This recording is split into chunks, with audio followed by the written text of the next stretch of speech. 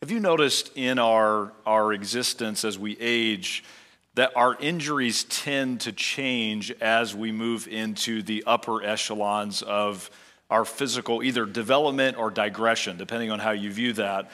In fact, one of the things I have noticed is I'm actually more embarrassed and hurt by telling someone how I got injured than the actual pain from the injury itself. And my boys, they talk about me who lived back in the 1900s, speaking of the Stone Ages, like it's some ancient form of civilization that we need archaeologists to come in and study or reveal to us. But somebody contrasted the injuries of being a child versus the cause of injuries as an adult.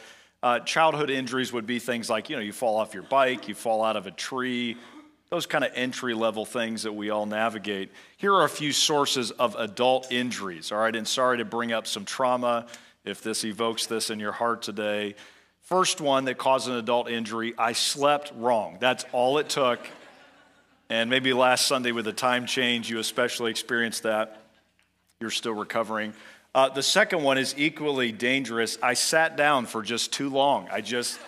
I got there and then tried to get back out of the chair. And then this is my favorite one. I just sneezed too hard and threw my back out, okay? And so, isn't it interesting as we move through life that often the wounds, the challenges, the burdens of life have really less to do with the externals? In all seriousness today, have much more to do with the soul, the mind, the heart. We're going to talk about today how anxiety both challenges us, but also through the provision of Jesus and the gospel, we have what we need to navigate it in a way that pleases and honors the Lord. Now, the verse that your pastor just read in verse number 6, the little word careful that's found there in our translation has the idea of anxiety. Being anxious for nothing is the command that God gives us through the Apostle Paul. It also means to be troubled with cares. It also means to be divided. And often our minds and hearts are divided in their focus, in their priorities, and their pursuits because of this anxiety that nips at our heels, if you will, that often distracts us from everything that God wants. So the question today is, I want you to think about this because we talk about the gospel a lot, right?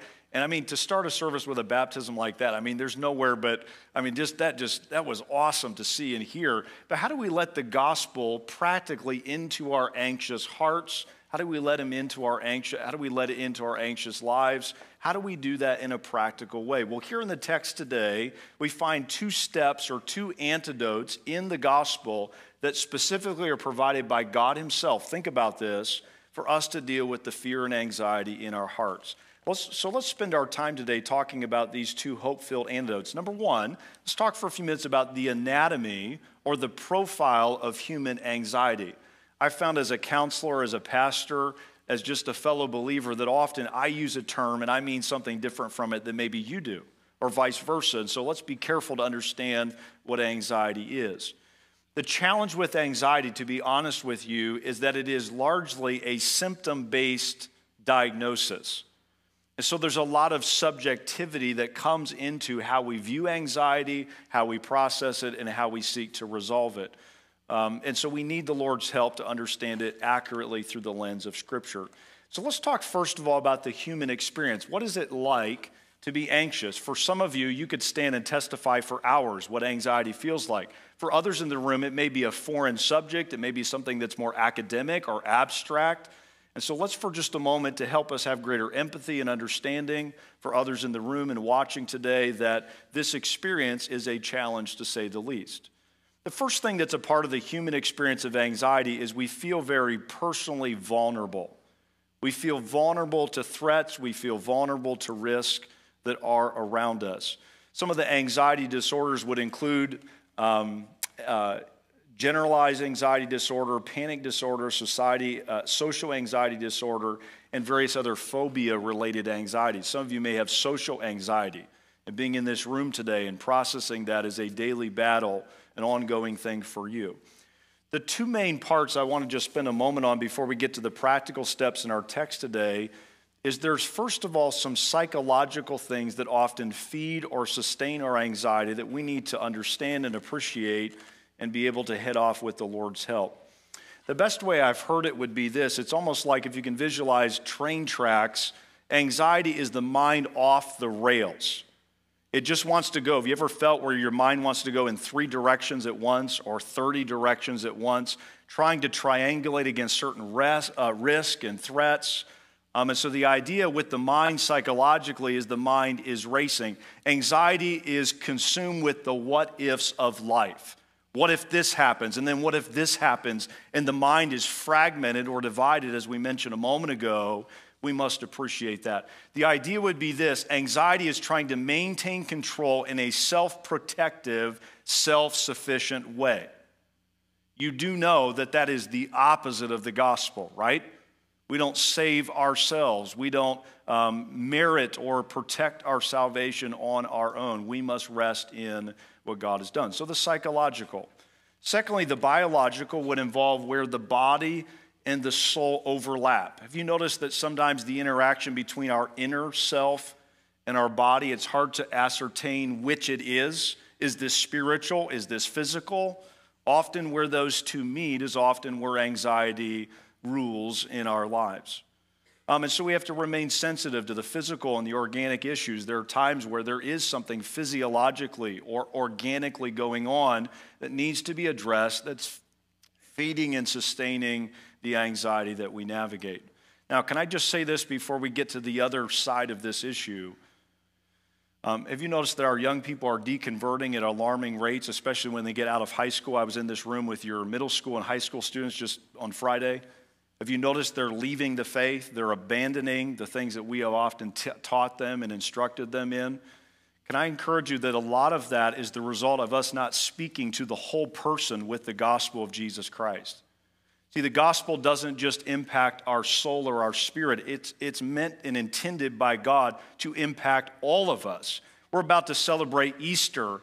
If God has conquered the grave, that means also we physically one day will be free of not just anxiety, but every malady of the body and the mind and the heart that's a part of this brokenness, that we're still in this already but not yet state. We're already in Christ, but we've yet to fully be redeemed from it.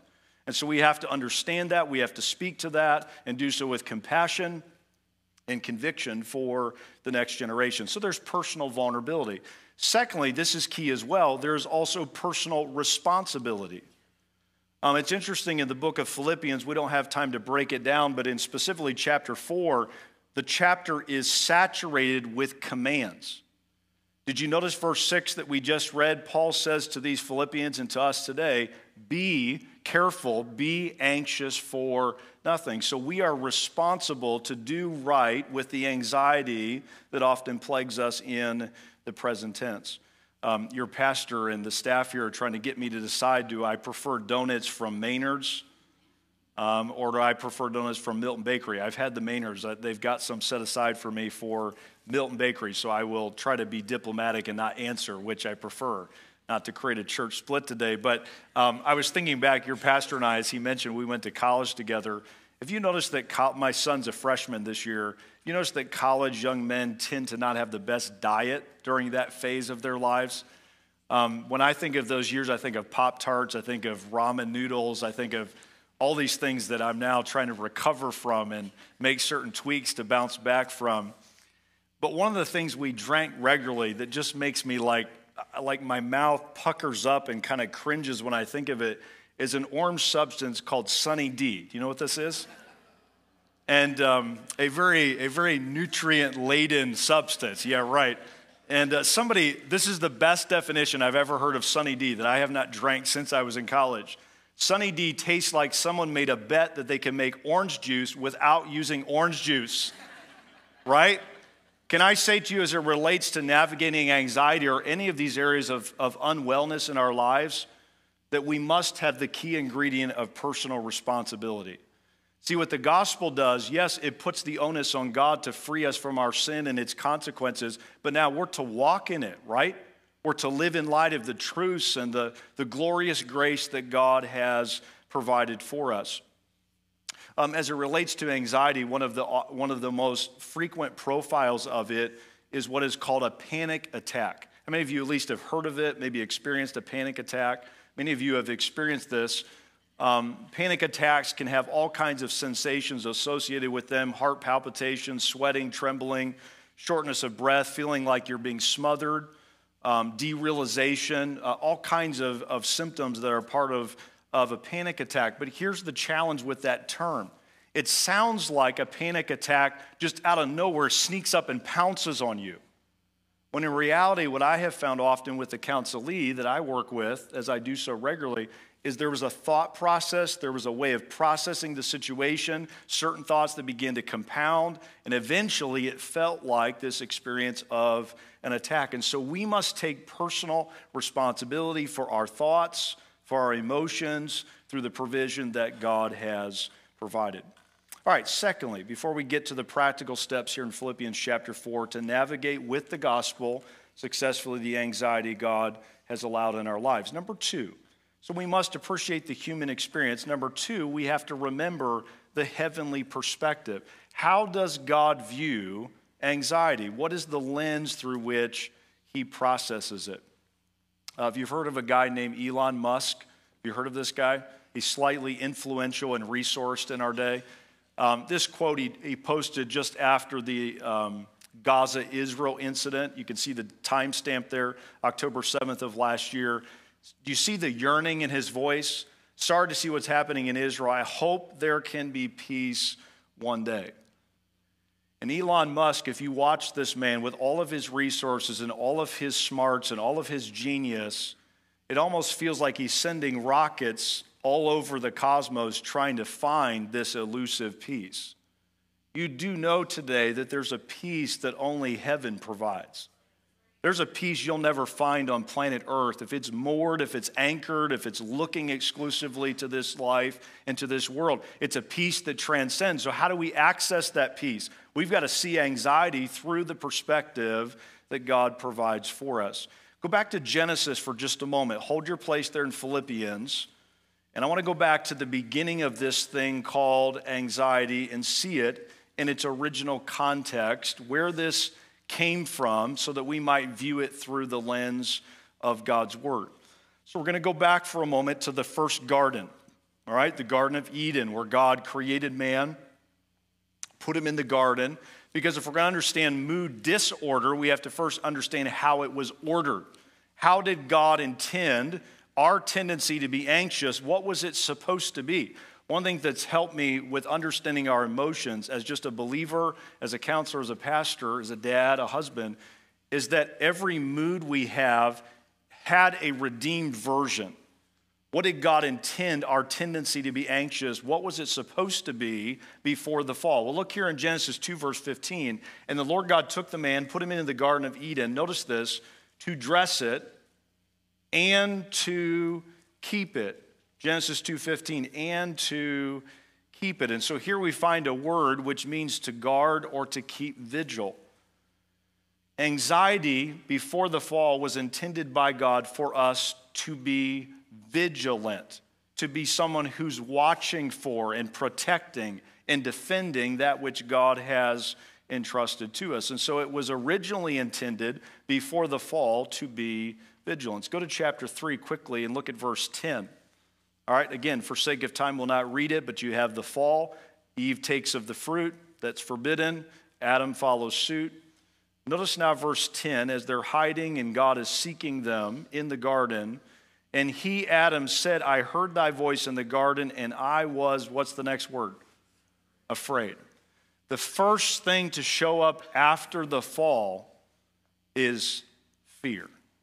The first thing to show up after the fall is anxiety. And the man that God had created to be a guard in a sentry now is hiding in the undergrowth from God in a condition of fear. And so we see mood order, we see mood disorder. Now, what about the second garden? Remember, there's a second garden. Aren't you thankful for that, where the second Adam came to planet Earth? And he followed the will of the Father. He aligned himself with the purpose of God. And if you look at Jesus compared to the disciples are fight and flight, right? Peter swings the sword, and then I know not the man. Jesus, in contrast, there's not any anxiety in his heart as he stands, as he faithfully goes forward for the Lord, this mood reorder that God has provided. And then there's the final part of the story, and that is someday in heaven we're free of all of this, right? There won't be one more anxious thought or moment. There will not be one more fearful downturn of our emotions. All of that is ours through the gospel of Jesus. One author put it this way: a common source of anxiety is relationships with ambiguity, not knowing where you stand with someone. What an underappreciated source of peace that we never have to wonder where we stand with Jesus, right? That's only possible that we know where we stand with Jesus because of the gospel. So that's the backstory. Let's go back now to Philippians 4, and let's look at 3 practical steps we can take with number 2, the answer of the divine gospel. So the anatomy of human anxiety, now the answer of divine gospel. You guys, your weather, I'm not jealous, okay, too much for you, okay? I live in Ohio. And I was talking about seasonal affective disorder yesterday.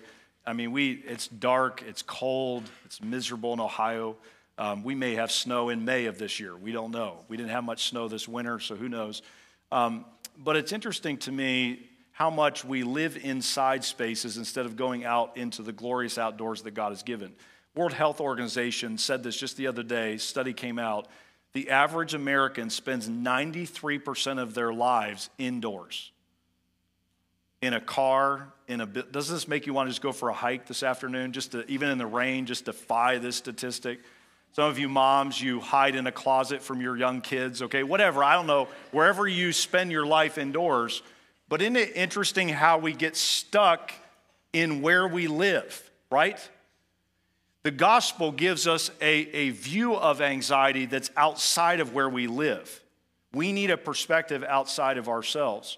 One author put it this way: the goal of preaching is to take people away from themselves as the instruments of healing.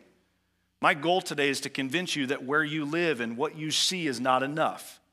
If you don't know Jesus Christ as Savior, you need a perspective outside of where you live today. If you are saved and you're battling fear and anxiety, you need something outside of you to help you contextualize the things that you're navigating. All right, so in the time we have left, let's look at 3 steps here in Philippians 4 that help us avail ourselves of the gospel to deal with the fear and anxiety that constantly is a part of our world. Here's the first step. Jot this down. Commit to God-given relationships. The first step we take toward the gospel and away from our fears is we choose to commit anew and afresh to God-given relationships. There's first of all the vertical component of this. Go back, if you will, to verse 5. The verse that precedes where your pastor read a moment ago. Let your moderation be known unto all men. We'll come back to that. Notice the end of the verse. The Lord is at hand. The idea is the Lord is near enough I can reach out and handle him or touch him. He's close to me. The Lord is near. Go down to the end of verse 9. So do all these things that we'll come back to in just a moment, and the God of peace shall be with you. Isn't that interesting, the end of verse 9, that he does not say the peace of God will be with you? He says the God of peace will be with you. And so we find answers for our anxiety. Listen, first of all, in relationship with God, right?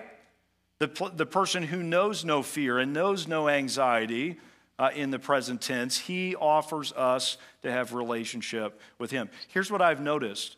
When I'm fearful and anxious, it tends to skew or blur my view of God. I tend to resent him or not view him accurately, and so I need to lean into him when I'm most tempted to lean away from him. There's never been an anxious moment that you've lived in that God is not there. He is near you this morning. He's near you tomorrow. He's near the moment you most fear and dread this next week, or the one you don't even know that you're going to navigate this week. He is there. He is near you. Lean into that relationship through the gospel of Jesus. A friend of mine put it this way: those who run to Jesus get better. Those who run away from Jesus get worse. Run, run, run to Jesus. And so we've got to move toward God when we fear and we're anxious, not retreat or run away from him. All right, go back to verse 2. He speaks to these 2 gals, Eodias and Syntyche. He says that they be of the same mind. Go to verse 5. Let your moderation or your gentleness be known unto all men. So first of all, relationship vertically with God. Secondly, we must be in relationship with other believers. It's when we're in Christian community that we're dealing with our anxiety. I wish you could meet my wife. She's not able to be with me today or this weekend, but she teaches fourth grade, and she's got quite a few things going back in Ohio, or she doesn't want to be with me. I don't know, one of the two. And my wife is obsessed with these little men who have like a long goatee, and you never can see their eyes, and they got these nubby noses. You know what I'm talking about? Gnomes, right? She is obsessed with them. They're everywhere. A few months ago, this was early on a Sunday morning, I walked into our kitchen, and I was getting ready to wash my hands. I had made coffee. I was going to wash my hands. And as my hand touched the dispenser, I realized my hand was on top of the head of a gnome. Even the soap dispenser is a gnome. And so here's my thinking. For me to keep the attention of my wife as I age, I feel like I probably ought to move toward the style of being a gnome if I want to keep her attention, all right? Isn't it funny how when you're around someone, you start liking what they like, right? You start loathing what they loathe, or at least, I have no choice in this with the gnome thing. I live with gnomes every day of my life, okay? It affects us, right? Same is true with fear.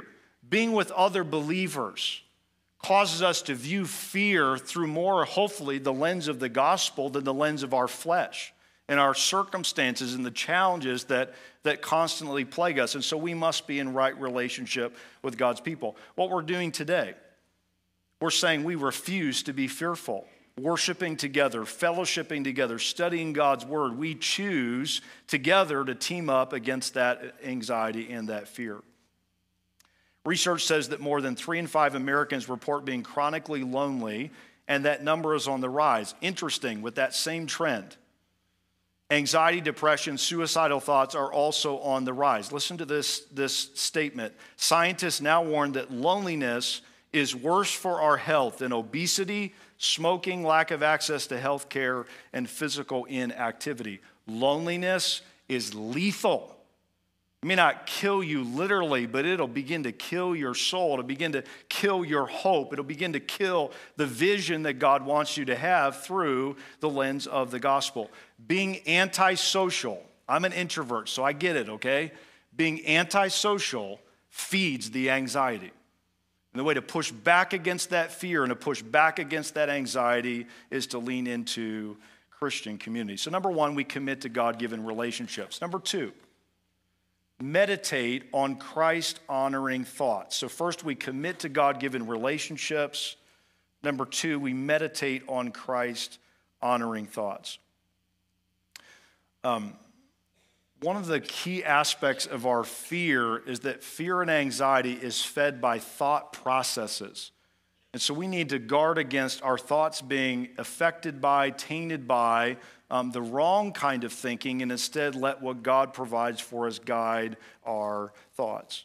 So I give you 2 categories of thoughts that we've got to work at to fight against fear with the gospel. Number 1, thoughts of prayer.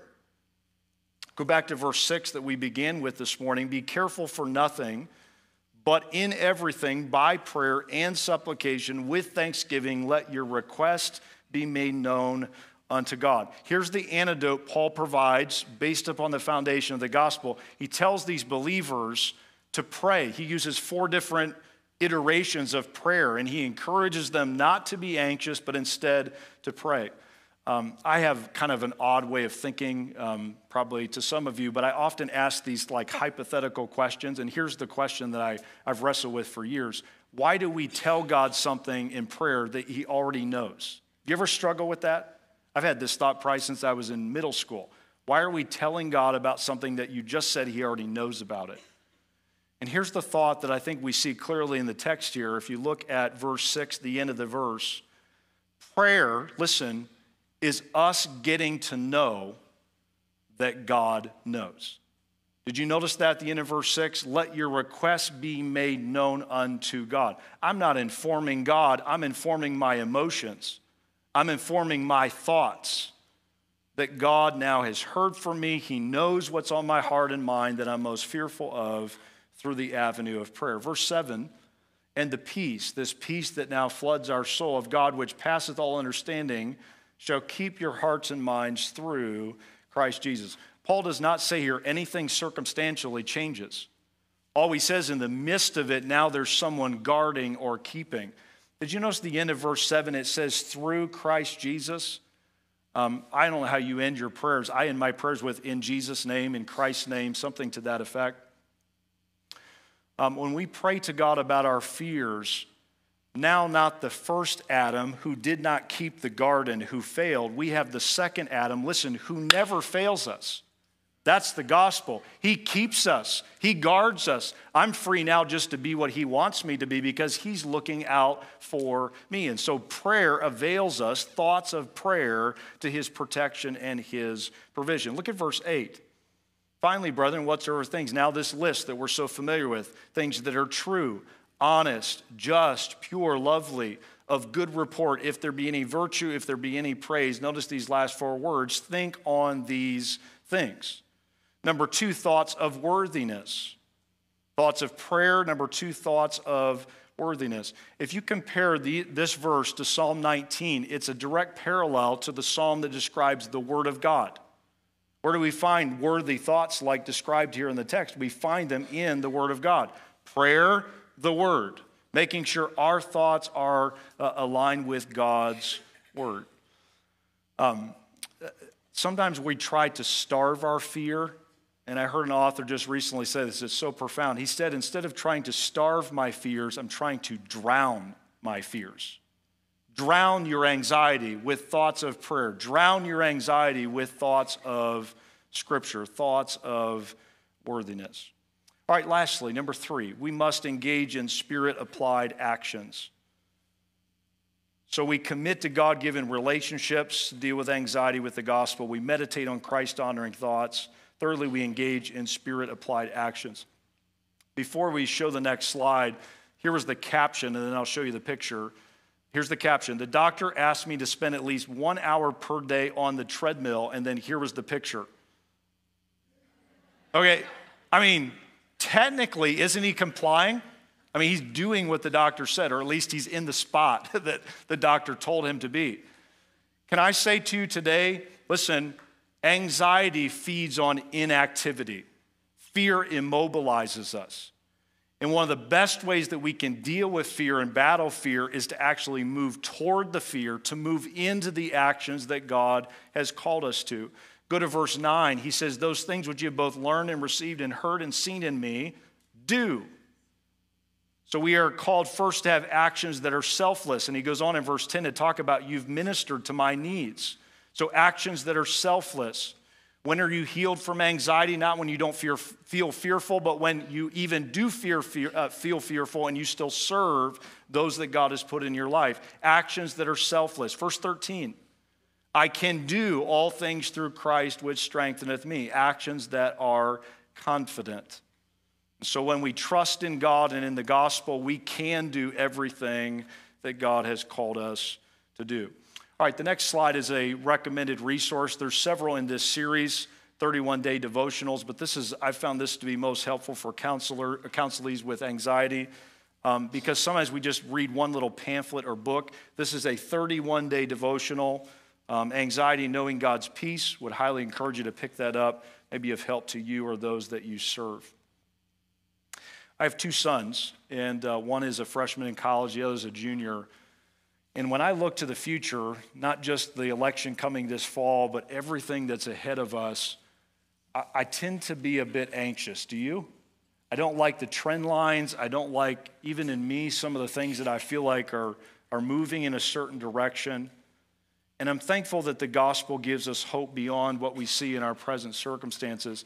Somebody put it this way, our anxiety comes not from thinking about the future, but wanting to control it, right?